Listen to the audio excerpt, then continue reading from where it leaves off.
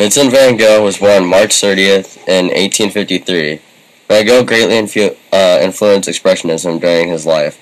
He used striking colors, coarse brushwork, and contoured forms. His most famous painting was The Starry Night, which was made a year before he had committed suicide on July 29, 1890.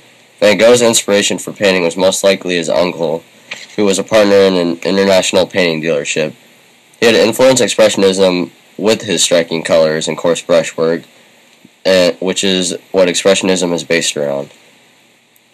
Georges Rouault was born in 1871, and he died in 1958. He was the first artist to link the decorative art of Fauvism with the symbolic colors of German Expressionism. When he first started art, he was a stained glass worker that created harsh bindings and bright colors on his work. Later on, he switched to paintings, and he explored with Fauvism early. His style was frowned upon, though, because of his palette of colors and his profound subjects that he painted. Rouault was a very religious man, and some people considered him as the greatest religious painter.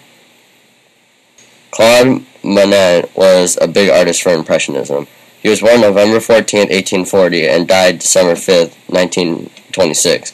He spent his youth in Le Havre, where he was a caricaturist, but was later converted to a landscape by his mentor, Baudin. He was regarded as an archetypal impressionist, what was known as one of the leaders of Impressionism. He started the concept of painting outside. His most famous painting was Sunshine, which set the mark for outside painting. Pierre Renoir Auguste was a French painter associated with Impressionism.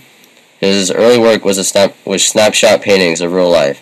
He also had sparkling light colors, but by 1880 he had changed his style to more disciplined, formal portraits of figure paintings of women. Pierre created his own type of Impressionism. He inspired the light-hearted type of Impressionism. He also became good friends with Claude Monet, who played a big role in the creation of Impressionism itself.